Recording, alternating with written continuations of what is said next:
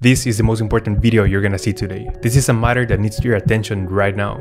A few days ago, there was a deadly volcanic eruption in Guatemala. This volcanic eruption took the lives of many people. As of right now, as the making of this video, the number of deaths is 72, and that number is estimated to keep rising. Hundreds of people lost their homes, newborn babies and kids were separated from their families, and right now these people need our help as human beings. These are some images of what's currently going on in Guatemala. This is happening right now as we speak.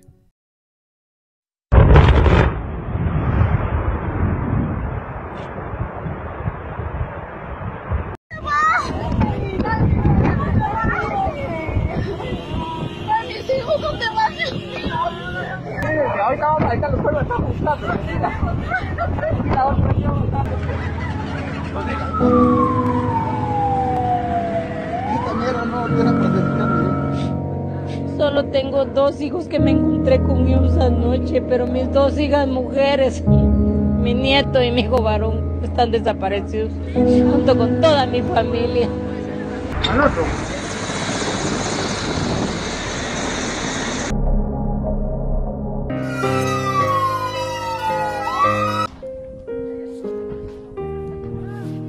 Ay, tan chula mi niña, por Dios.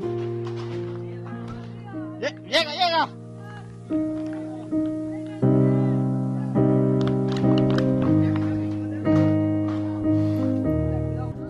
¡Un bombero!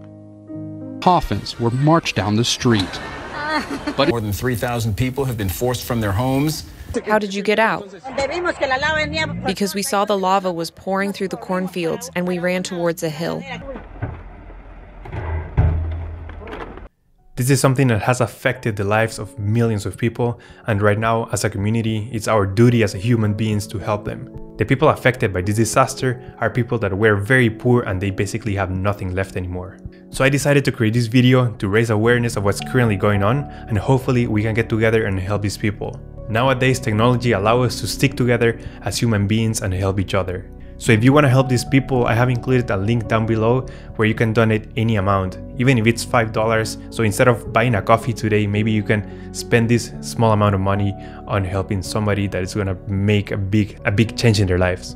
Now, if you want to help but you don't have any money to donate, you can also share this video, and the more people see this video, the more people are going to be able to help, and the better off these families are going to be. So all the money that we gather is going to be used to provide water, food, medicine, shelter, and clothing for these people. If you donate, you're going to get updates and all the information on how your money is going to be used to help these people directly. Guatemala is a very small country, and when things like this happen, sadly it doesn't get all the attention and all the media compared to other countries. So I want to invite other YouTubers to create awareness of what's currently going on, and hopefully we can spread the message, and the more people we can get on board, the better the help we're going to be able to provide.